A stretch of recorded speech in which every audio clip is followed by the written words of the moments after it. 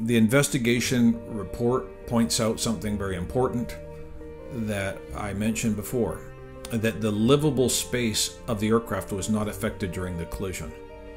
And they said that it was very much capable, that leading edge and windshields may be able to withstand a bird strike. But the windscreen certainly would not have survived that strike. And now you would have had the drone on power, with the power on, inside of the aircraft, right where the pilots were flying.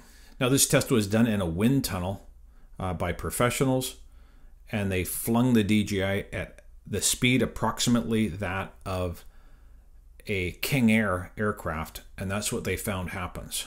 Okay, that is a Phantom involved in a collision with a wing at high speeds.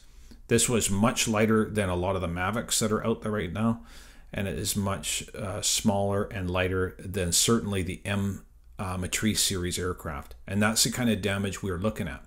Understand that fuel is in the wing as well.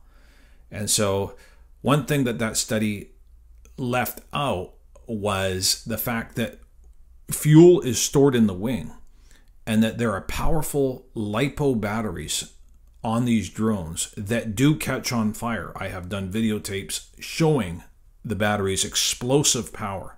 And so if it ever penetrated in the wing, like we saw happen there, or into the flight cockpit area, you could certainly anticipate a fire or an explosion from the lithium polymer battery. And so now you have a drone that has collided with a wing, and you have it on fire.